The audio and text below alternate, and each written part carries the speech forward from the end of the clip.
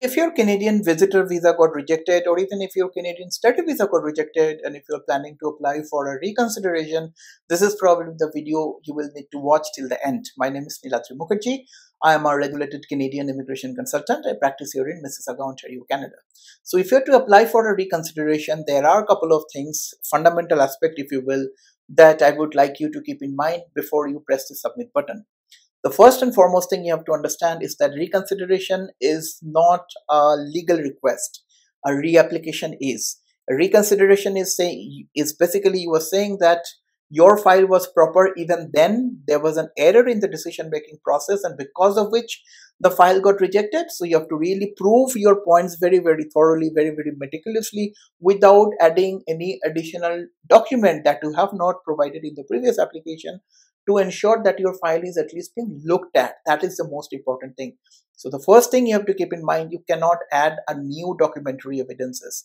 It's something that's been already there. You just have to refresh that. You have to reproof that in the form of an explanation, and obviously you can add as much supporting documents as you want, which you have already provided in your previous application, right? So that's number one. Second thing you have to keep in mind is that the success rate. The success rate of a reconsideration is very, very low, probably less than 5% or 10%. But it does not really mean that it's not worth trying. You can definitely try that if you feel it is worth.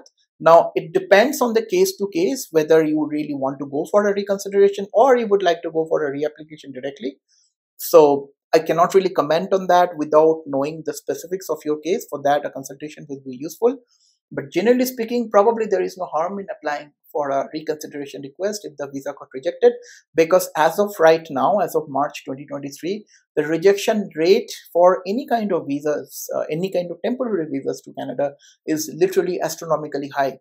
And there are no dearth of examples where I see there is an error in the decision making process. So probably it's worthwhile to apply for a reconsideration if the situation demands. Thirdly, you have to keep in mind there is no cost for a reapplication. So in other words, you do not have to pay any money to the government of Canada to apply for a reconsideration. If you're working with a professional, the professional will probably charge a professional services fee to help you with that, but there is no such government fee. Fourthly, a reconsideration, whether your file will at all be looked at or not, really depends on how well, I would like to stress, how well you are making your reconsideration request. And this is where the major problem lies. Because in majority of the cases, at least what I see is that there is a knee-jerk reaction from the clients, and which is very, very normal human reaction, is that the file got rejected and then you are immediately writing an email or maybe raising a web form asking to reconsider the decision. That's really not the way it works.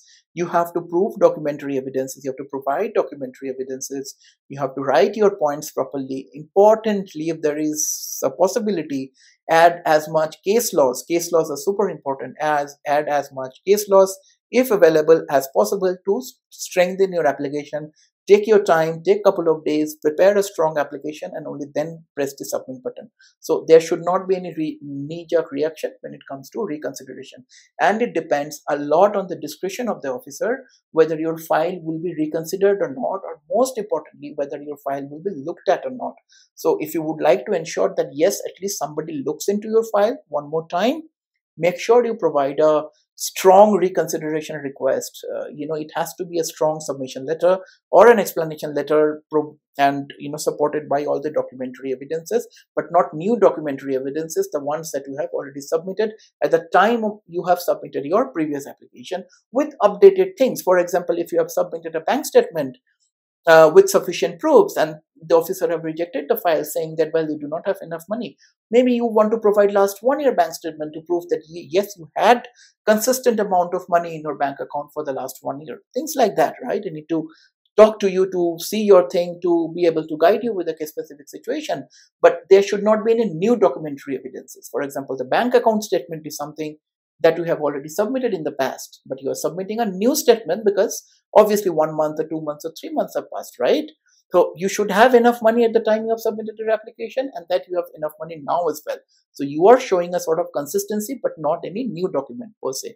So there are a lot of things that goes into the reconsideration. So do not really jump on a reconsideration without really knowing whether this is worth to go for a reconsideration or not. And the success rate, no matter how strong your reconsideration request is, how well prepared that is, the success rate may not be very, very high. It is very, very disappointing, but this is a reality that we have to accept. Having said that, if you are going for a reconsideration, do your 100%, give your 100%, and make sure a very strong reconsideration request is being put forward if the situation demands. If you would like me to discuss your rejection case to be able to guide you whether you should go for a reapplication or a reconsideration or both, come for a consultation. I'll be more than happy to have a word with you to go through all your documents, your rejection documents, your previous, every possible document, to be able to tell you what should be your next step. I hope this helps.